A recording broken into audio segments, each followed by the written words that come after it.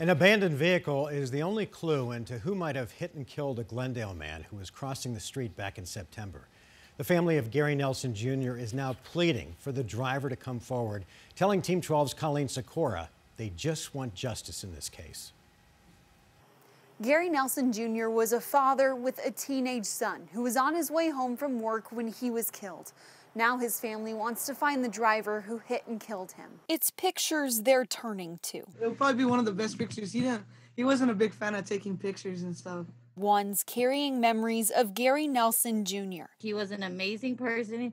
He's an amazing father. As Jonathan Nelson, his son, and April Juarez, Garry's stepdaughter, navigate life without him. It's horrible. That's not a way somebody should pass away.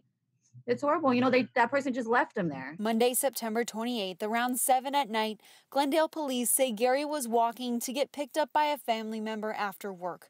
He was in the middle turn lane on 51st Avenue near Missouri when a car driving south, he potentially never even saw the car coming, hit him from behind. He was thrown into the air, into northbound traffic, and another vehicle struck him. Officer Tiffany Galula with Glendale Police says this is the car that hit him first. It was found abandoned in Phoenix. We aren't ruling anything out right now. We have talked to the registered owner. They live in Phoenix. We spoke to them about the vehicle.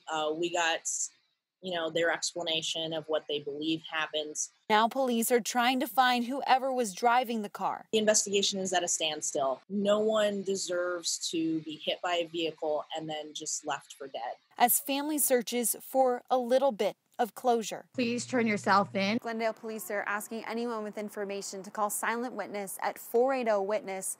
A reward is being offered for a tip that leads to an arrest.